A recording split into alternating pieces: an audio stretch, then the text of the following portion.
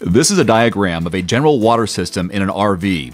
This is one of the winterizing processes that can be done by pumping antifreeze through the water system. It's important to drain the fresh black and gray tanks first before adding antifreeze to the fresh water system.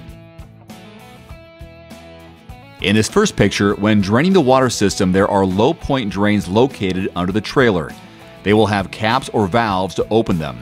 In this picture, all the way to the right is the freshwater tank's drain. It's crucial to open this to allow the freshwater tank to drain.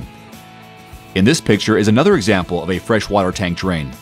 All drains will either have caps or knobs to open and close them. A suburban hot water tank is made of steel. These will have an anode rod that is located on the outside of the unit behind the access door. This here is a picture of a hot water panel on the outside of the unit. An anode rod can be pulled before tanks are drained or after. Most anode rods can be removed with a 1 1/16 socket. Here's a good picture of a new anode rod versus a worn-out anode rod. Atwood water heater drain plugs are plastic and are either 7/8 or 15/16 size sockets. When removing the socket, it's important not to damage the LP line or gas valve.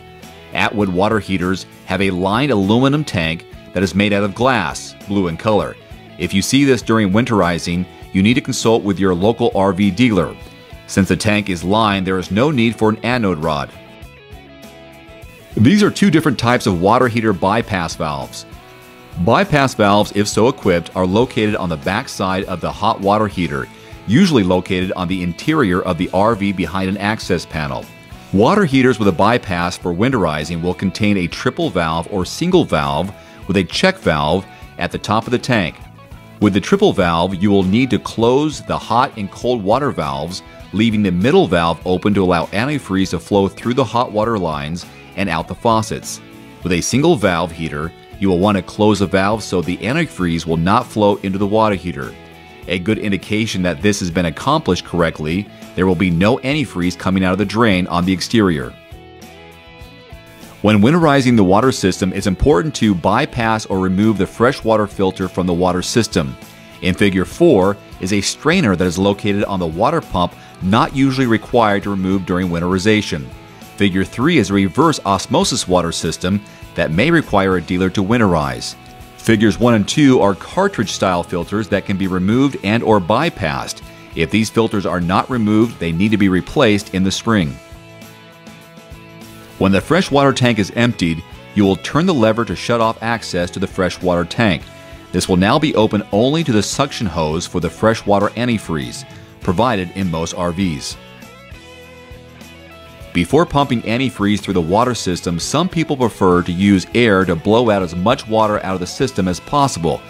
This can be accomplished by using an air compressor and hooking up to the city water connection as seen in Figure 1. During this process, you would want to use a pressure regulator, Figure 2, and a Schrader valve attachment, Figure 3.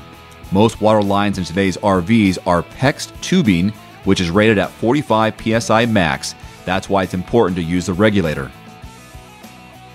This is a blowout air adapter. This will be hooked up to the brass pressure reducer. Here's a picture of the brass pressure reducer. This will be screwed into the water fill. Here's the city water fill. This water fill will be located on the side of your unit. This is another type of city water fill. City water fill is on the right and freshwater fill is on the left. And this is what your freshwater pump will look like.